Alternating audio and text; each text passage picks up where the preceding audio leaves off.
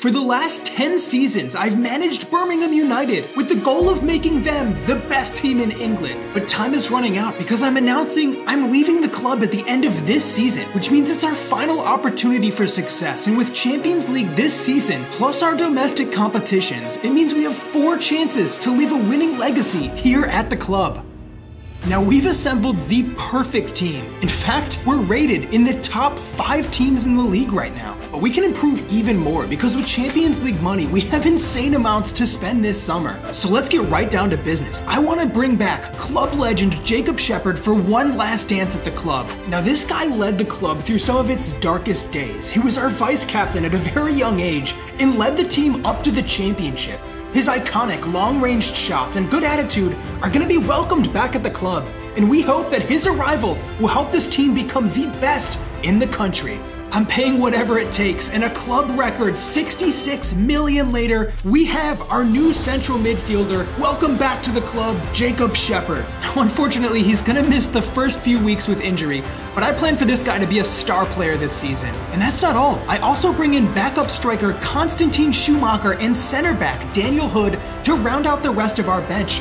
And now we've got a team that I think can really push for all 4 competitions this year. Well, this is it. We have one final season to make Birmingham United the best team in England. Let's make sure it's a special one. Well, we couldn't ask for a better start to this season as some of our star players like Arthur Bowden and Jazzy Parker hit the ground running. There's no doubting these guys are absolutely world class now. And I think our biggest challenge this season is going to be resting our star players enough to keep them fresh across all 4 competitions this season. Now, it's early days, but we started well, and there's a feeling we might actually be able to challenge for the league. But now we shift our focus over to the Champions League, where we've gotten a surprisingly favorable group. AC Milan are the toughest opponents in our group, and we take them on first. And Jacob Shepherd is finally back from injury, so we'll be hoping his arrival into the starting 11 can take this team to another level. And Shepherd already looks pretty bright to start this match in the middle of the pitch. Looking mostly in control of this game, Shepherd tries to take a shot from distance, and a hugely poor touch from the goalkeeper sets him up for a dream debut goal. And Jacob Shepherd scores our first ever Champions League goal. And while Shepherd may not be our captain as he was destined to be earlier on, our actual captain is also leading by example. Matthew Hobbs scores an amazing rip from distance, and from here, everything just seems to go our way. Jazzy Parker gets on the score sheet, Matthew Hobbs finds a second goal of his own, and then Kareem Amraoui sets up an inch-perfect cross for Jazzy Parker, who puts the final nail in the coffin, 5-0, and what a debut here for us in the Champions League.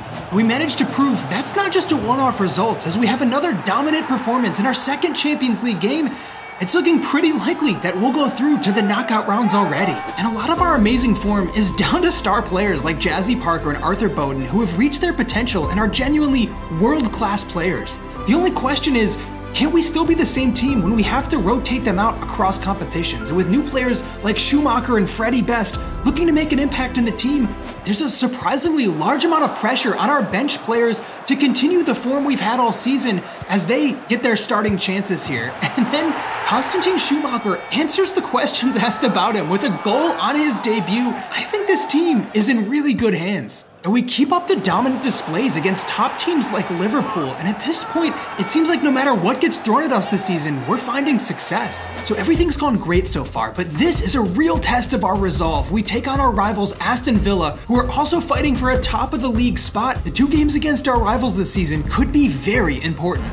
Last season was the first time ever that we finished above them in the English football pyramid, so they'll be looking to get out here and still show that they're a better team than us. Of course, we don't think so, but both teams are fairly comparable with the ratings of players we have, and Aston Villa are the first to get on the score sheet here. This could be a fiery game, as for the first time this season, we see ourselves actually set back a goal. And then Aston Villa, very much in control in this game, score the second and final goal of the game. For the first time this season, we taste defeat. And even worse, it's at the hands of our rivals. Well, that defeat has knocked us out of the top 4 completely. And now, with the Champions League coming back, we need to get our minds back on track and show that that minor setback won't hurt the rest of our season. And as we make sure to keep rotating, Matthew Hobbs, the captain, will sit this one on the bench, which means Jacob Shepherd wears the captain's armband for the first time in over 5 seasons. will this team still be able to perform at the highest level with our usual captain not in the lineup? We need to rely on all of the players in this squad if we want to make a deep run in all competitions this season. And so far, Jacob Shepard's done a fantastic job pulling strings and leading from midfield, and then finishes the move off with a fantastic goal. Now this is the kind of response we were looking for. We've had a really bright start to the Champions League, and another win here against AC Milan would mean we top our group and go to the knockout rounds. But it's going to take teamwork to get there, and as Arthur Bowden is absolutely flatlined with the challenge, we see something really special. The whole team gets involved and starts putting challenges back.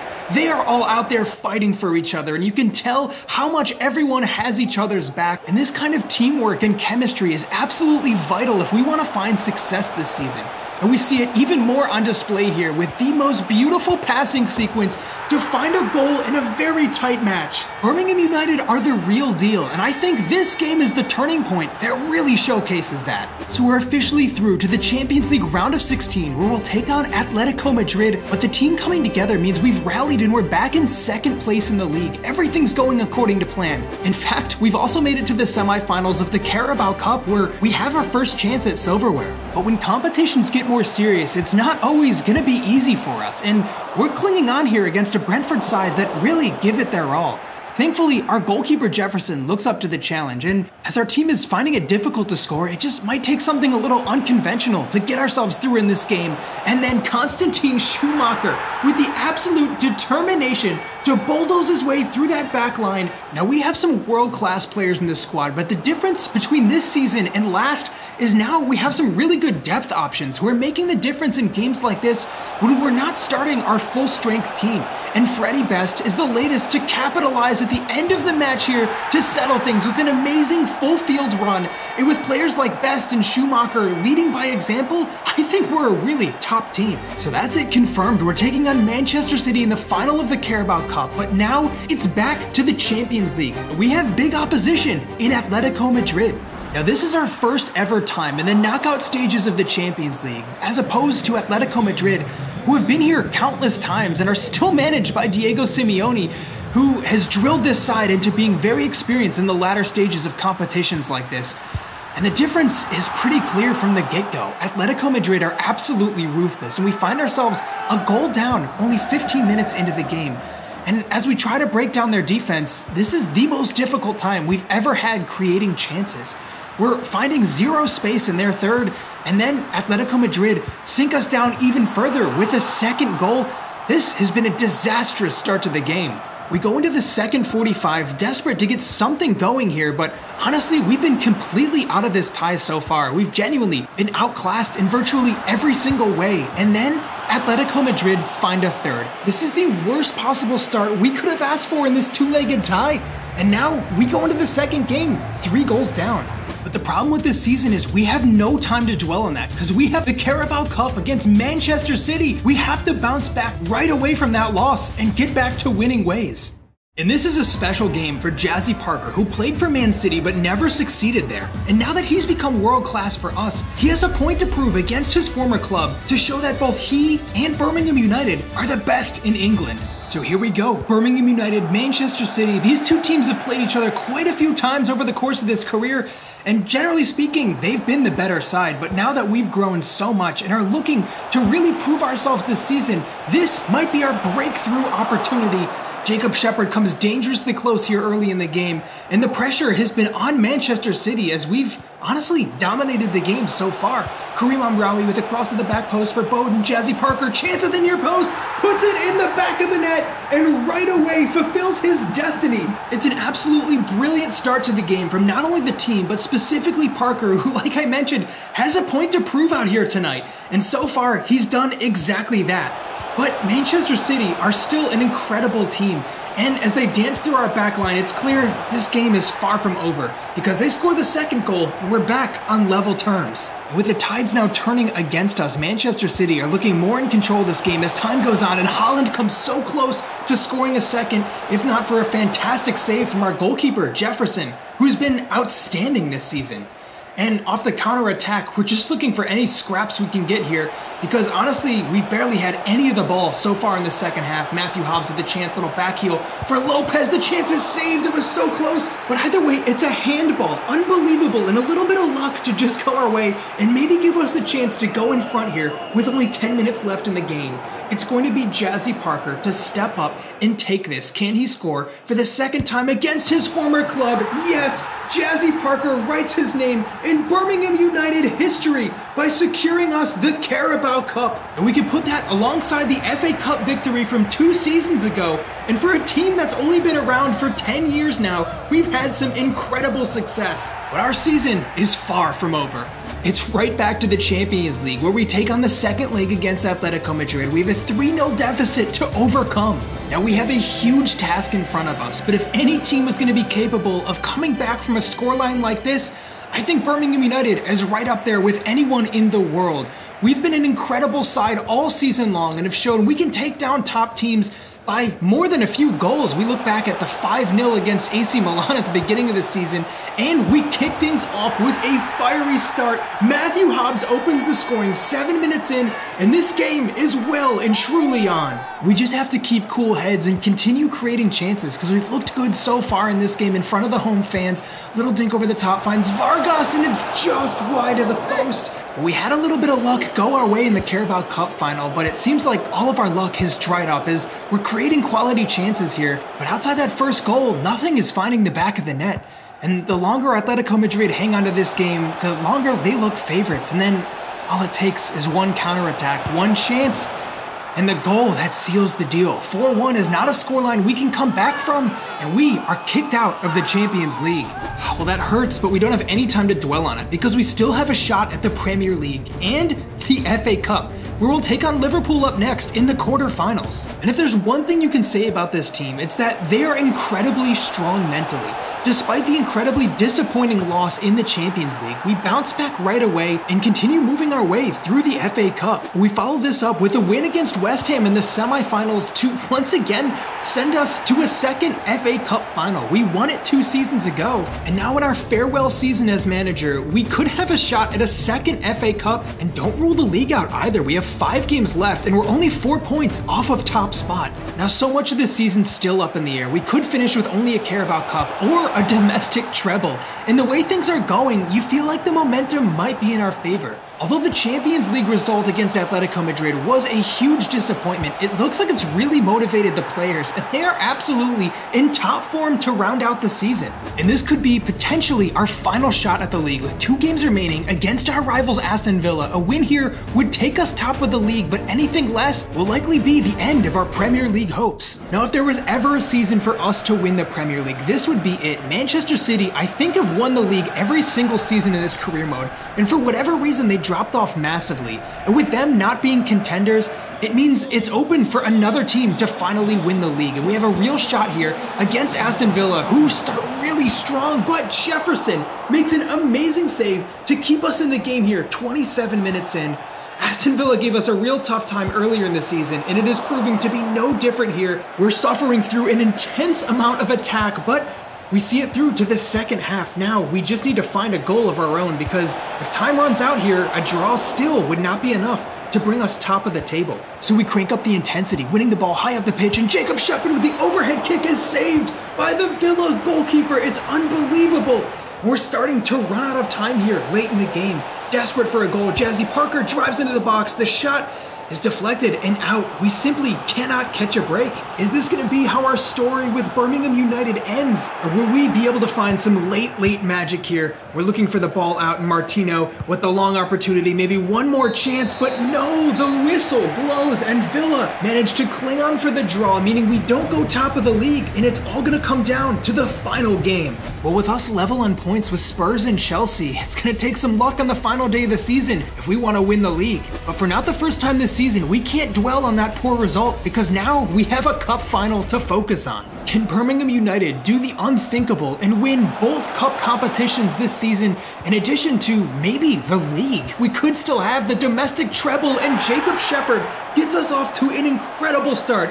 Being comfortable playing out from the back is an invaluable skill at this level, and Birmingham United are thriving playing this style. As we spring off the counter-attack here, Matthew Hobbs gets the chance, cut inside, and a shot might seal the deal. With only 15 minutes left, we go up 2-0. All we gotta do is avoid conceding goals here, and there's not a whole lot of time left. Leeds United are trying their very best, but again, our center backs are like a wall out there, a little aggressive at times, but it's paying off, and we are keeping clean sheets in big games. And as Jefferson plays out from the back, this is just everything we've been building towards, guys. Every single player in this team has their role, and Matthew Hobbs, the captain, with the chance to seal the deal. 3-0, an incredible cup win. We've done the double, the Carabao Cup, then the FA Cup, and Birmingham United are having a fantastic end to the season. Now, can we finish it all off with the Premier League? And it's all gonna come down to the final day of the season against Manchester City. 10 seasons ago, we set out to turn Birmingham United into England's best team. We started from the bottom with no-name players like Jazzy Parker, Jacob Shepherd, and Diego Vargas, and they led us to success in the bottom divisions. But as the years went on, these players outgrew our team and left for bigger clubs, and other players showed that their attitude or abilities on the pitch weren't good enough to take us to the top. And now that we're here with some new stars and some old faces that have come back to the club, we're ready for the biggest challenge. A win here in Birmingham United could reach our spectacular goal of becoming the best team in England. Well, here we go, our final ever game in charge of Birmingham United, and it is our single most important by a landslide. Our goal of becoming the best team in England is completely dependent on us winning this single game, and then maybe a little bit of luck on top of that for the other teams to either drop points or have a worse goal differential than us. So scoring a lot of goals here could be important tonight as well, but I don't know if that's gonna happen. Manchester City look really sharp and have had a couple good opening chances.